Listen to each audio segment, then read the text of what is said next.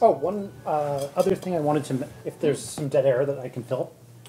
Okay. So one reason why Desert Bus is important to me, besides the fact that it's something that I've followed or been involved in for 16 years, I broke my femur when I was 4 in Connecticut. Yeah. Which is the big bone. The big one that makes all your blood. In your leg. That's just basically the worst bone to break.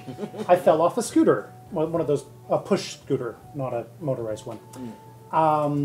And I spent more than 2 months in hospital, both in Connecticut and in Victoria, most of which I was confined to bed. So I had the experience of being a child in hospital is something that I have experienced. And I think they had, Victoria General at the time had one Nintendo. Right. And I couldn't use it. I couldn't get out of bed. Right.